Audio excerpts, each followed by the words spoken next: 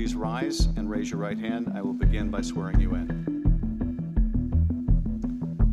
Do you swear or affirm that the testimony you're about to give is the truth, the whole truth, and nothing but the truth, so help you God? Let the record show the witness has answered in the affirmative. Thank you, and please be seated. As I testified previously, Mr. Giuliani's requests were a quid pro quo for arranging a White House visit for President Zelensky.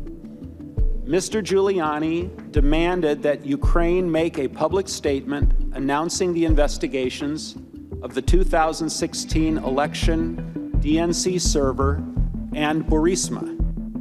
Mr. Giuliani was expressing the desires of the President of the United States, and we knew these investigations were important to the President. Everyone was in the loop. It was no secret.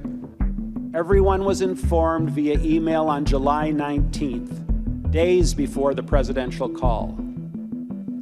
As I communicated to the team, I told President Zelensky in advance that assurances to run a fully transparent investigation and turn over every stone were necessary in his call with President Trump. I finally called the president, I believe it was on the 9th of September. I can't find the records and they won't provide them to me. But I believe I just asked him an open-ended question, Mr. Chairman. What do you want from Ukraine? I keep hearing all these different ideas and theories and this and that. What do you want? And it was a very short, abrupt conversation. He was not in a good mood.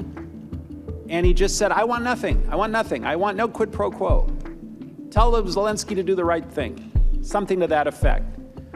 Well, he also testified that you confirmed to President Trump that you were in Ukraine at the time and that President Zelensky, quote, loves your ass, unquote. Do you recall saying that?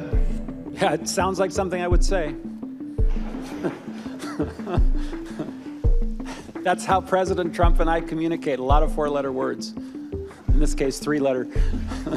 Putting it in Trump speak by saying he loves your ass, he'll do whatever you want, meant that he would really work with us on a whole host of issues.